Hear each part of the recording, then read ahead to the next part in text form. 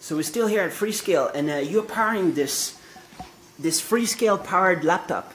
What is this? It's actually a Smartbook done by Wistron. So we have been working with Wistron over the last several months, and this is actually running Ubuntu. It's a different flavor of Ubuntu, running the latest version of Ubuntu with different UI look and feel. As you can see, it has a different look and feel, not the typical Ubuntu desktop. It is more user friendly, more suited for a leisure consumer, and as we have said before, Freescale has been targeting the social networking and the consumer space with the Smartbooks. Can we check the GIMP? You open GIMP? Sure. Just to see. So it means that you can actually use this to edit pictures, photos. Exactly. And it's going to launch pretty okay fast, or is it big software, GIMP? Usually it's, even on the most powerful computer, it takes a bunch of seconds to open. It does open a couple of seconds. I think it's comparable. As you can see, it does load all the different plugins and. Yeah. So how long does the battery last on this one? Would you say? Would you think? How long could it be?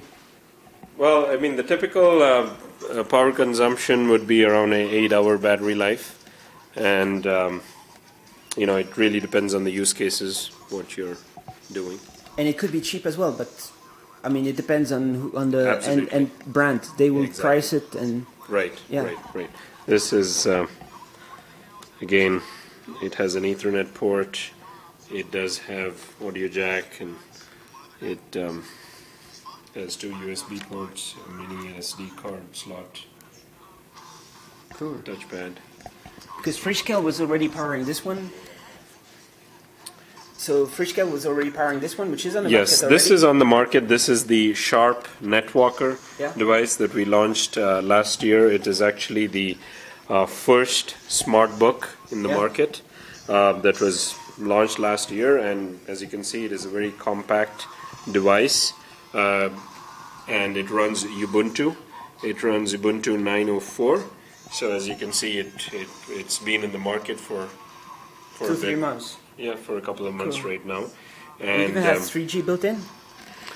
This does not have 3G built in. Okay. It's Wi-Fi based. Yeah. And that's cool. So those two are basically based on the same chip? Correct. The small and big one? Yes. Cool. And so we're going to see a lot of Freescale powered laptops. Correct. It's again, we don't call it laptops, we call it Smartbooks. That is the category of devices that we are powering. And you can totally, on this kind of device, I mean, it's totally up to the brands, of course, and the companies, but you could totally run Android or Chrome OS as well. Yes, Android, Chrome, Ubuntu, Milos. Cool. And you will provide a snappy, fast interface for that. That's going to work. You saw the different user interfaces. There's obviously improvements that could be done, fine-tuning based on the platform. We're working on Flash 10, and obviously other software partners like Skype. We're working with Trinity and Skype to enable that software. Cool. So looking forward to that. Yeah. Thanks. And this is another device, which is an Acer all-in-one.